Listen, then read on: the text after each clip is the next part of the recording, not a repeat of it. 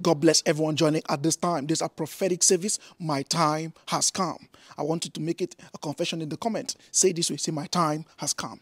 Permit me read this passage with us. Matthew chapter 13 from verse 3 to 8. He said this way.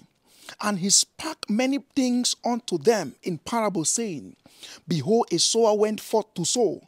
Verse 4. And when he sowed, some seed fell by the wayside, and the fowls came and devoured them up.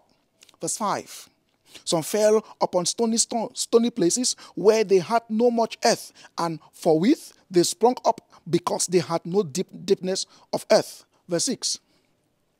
And when the sun was up, they were scorched, and because they had no roots, they withered away. Verse 7. And some fell among thorns, and the thorns sprung up and choked them. Verse 8. But other fell into good ground and brought forth fruits, some 100, some 60-fold, some 30-fold. Verse 9. Who had ears to hear, let him hear. Where have you fell? Life is not complicated. It's who you meet that makes it difficult. Life is not difficult. Life is not complicated. It's who you meet. Life is not complicated. Life is not difficult. It's who you have met.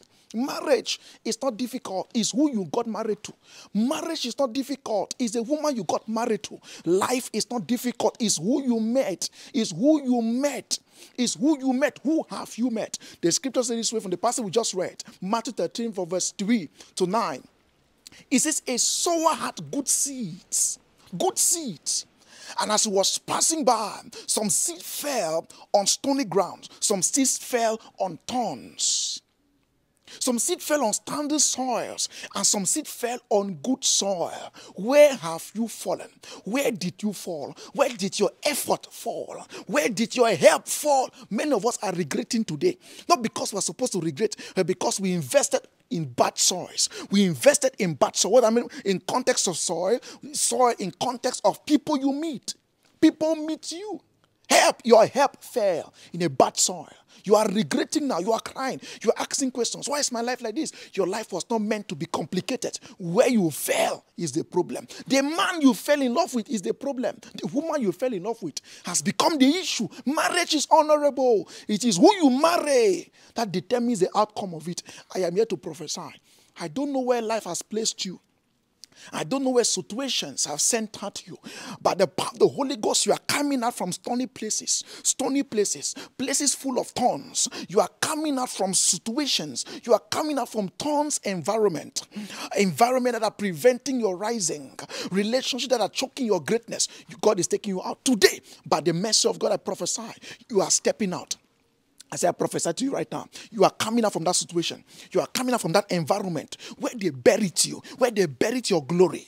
They say you cannot grow in this place. God is taking you out of that place. God told Abraham, leave your father's house, because his father's house was preventing his rising. He said, leave in the name of Jesus Christ of Nazareth. I pray for you watching me right now.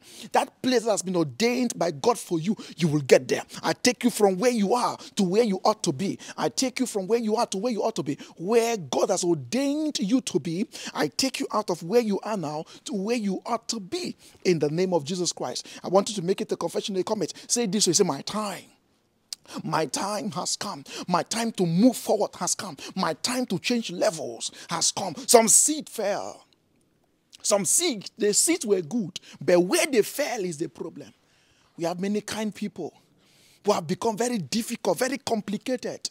You ask them, this man was not like that. What happened? Is where he fell. This woman was not like that. What changed this woman? Is where she fell. The man she fell in love with, the woman he fell in love with is the problem. You traveled abroad. Life is difficult. And you are asking questions. When will my time come? Sir, madam. Life is not difficult. It's who you meet that determines the outcome of life. Today, by the mercy of God, I prophesy, you will meet great men. I say, by the mercy of God, I prophesy to you, you meet great men. Greatness will meet you. I say, greatness will find you. You watch me right now as you share and like. I see a prophetic shift. The Lord is shifting you. I mean, from where you are now to where you ought to be, your place of manifestation, your land of fulfillment. This is God's word for you this season. Say this, say my time has come. Get your anointing oil right now. Anoint your head and anoint your hands and move from where you are to where you ought to be. Let it be your confession. My time has come. God bless you.